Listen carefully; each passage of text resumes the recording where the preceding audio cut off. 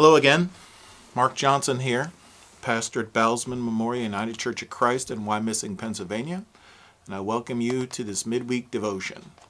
It's good to have you with us. Today's reading comes from 1 Thessalonians 5, verses 20 to 22. Do not despise the words of the prophets, but test everything. Hold fast to what is good, abstain from every form of evil.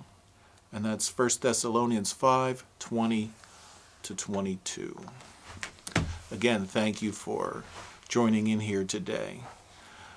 St. Paul is writing to the church in Thessalonica, and he's telling them some words of wisdom that you're going to hear from many prophets or religious leaders communicating the faith in different ways, different understandings. Paul has his understandings. And after he would leave, other prophets and leaders and teachers would come and give their understanding of the faith. And Paul says it's okay to listen to them. Listen to them. Hear what they have to say. They might have something to offer, something to add. But remember to test it. To test it. To fold your arms a little bit and go, how does that resonate with what I know and believe and come to understand about things, about the faith? Is it in line with it? Is it different? Just because it's different doesn't mean it's wrong. You know, we all only know in part. One day we'll know in full, but probably not here on this earth. I'm reminded of the Monty Python skit back when I was younger, where these different people were holding on to different parts of the elephant. And one person saying, oh, it's long and it's hard and it's white. And another person holding on part of the elephant, no, it's very skinny and it's got some hairy thing here on the end. And each of the people were holding on to different parts of the elephant. All had their understandings and their limitations. And so do people. And so when you listen to people, listen to them, listen to me. But then weigh what I say. Weigh what I say. And how does it resonate? Maybe I need to check that. Maybe I need to do some research on that. I never heard that before. Today there are lots of prophets of truth out there on TV and in around the coffee table and down at the watering hole and right now in our very own homes. And are they really telling the truth? Listen to them. Listen to them. But test what they say. And hold on to what's good. You tested it, you hold on to, hey, that sounds good. I validated that. I'm gonna incorporate that, or I'm gonna think more about it. One of the things that the ancient kings and queens had were official taste testers, and in case there was any hemlock or arsenic in the food, and then they would eat it. You and I, we have to be our own taste testers to what is good and helpful and nourishing to our spirits and to our souls and to our minds, just like those taste testers back in the ancient days did to protect the king's body and the queen's body from poison. Here in this day, I'd encourage you to read some things that on your own that feed your mind and feed your soul and spirit. Dietrich Bonhoeffer's The Cost of Discipleship, a classic, is always a good one to read, and I think these days it's really a good one too. C.S. Lewis, another classic. The Screwtape Letters, they're funny and they're insightful, and they're really good reads. I'd also encourage you to read the Bible on your own. Pick a passage like I just did here today and contemplate it.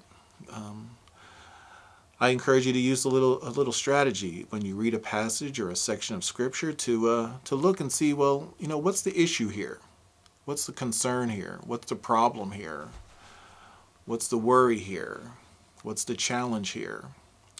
And then try to, once you identify that, one of those, maybe there's more than one, and then you think about, you know, is there an analogy or a parallel into our world? A challenge, an issue, a worry, a concern. And to try and name that and try and make that connection.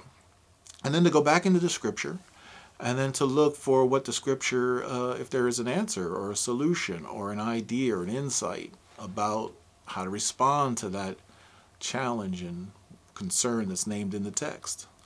And then to try and make a parallel into our world and our time. Is there an equivalent that's going on for us that we can gain some wisdom and insight on how to be in our time? And then after you do that, I'd encourage you, if you have internet access, to go on the internet and to check out what other people think on that passage. All you have to do is just get your favorite search engine and type in your passage, and then put commentary or interpretation right next to it, and then a whole bunch of them will come up. And then read a few of them. Read a few of them and see what they say. Listen to what you say and what you come up with, and then compare it and test it with what other people say. This is our thought for the day. Another thing is also out there that I've found helpful over the time is to read secular authors.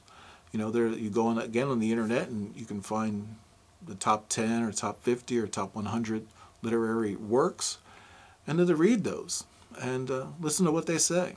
They have things to say, and then test it with what you believe and what you understand, and ask God to bless your efforts to grow in your faith and love and knowledge of what is good and what is right and what is true, to help you walk better paths. I want to close with an old legend from a Cherokee legend, supposedly. Whether it is or not, I don't really know. But it goes like this. An old Cherokee was teaching his grandson about life. "A fight is going on within me," he said to the boy. "It's a terrible fight. It's between two wolves. One is evil. He is angry, envious, sorrow, regret, greed, arrogance, self-pity, guilt, resentment, inferiority, lies, false pride, superiority, and ego." He continued, "The other is good. He is joy, peace, love, hope, serenity, humility, kindness, benevolence, empathy, generosity, truth, compassion, and faith. The same fight is going on inside of you and inside of every other person." The grandson thought about it for a moment and said to his grandfather, "Which wolf will win?" And the old Cherokee simply replied, "The one you feed. The one you feed." Just like we feed our bodies, and hopefully we make good choices with the way we eat our food, and over time we can tell the impact that it has on our bodies, what we're eating. And in the same way with what we're taking into our minds and our spirits and into our souls, those messages and those lessons, you know, which ones are we letting in, and what impact is it having over us? We can tell by the impact it has in the way we live and the way we are. May God bless you to feed your spirit and your soul and your body well, and may God bless you to live this day for you and others and God as well as yourself. And in Jesus' name, amen.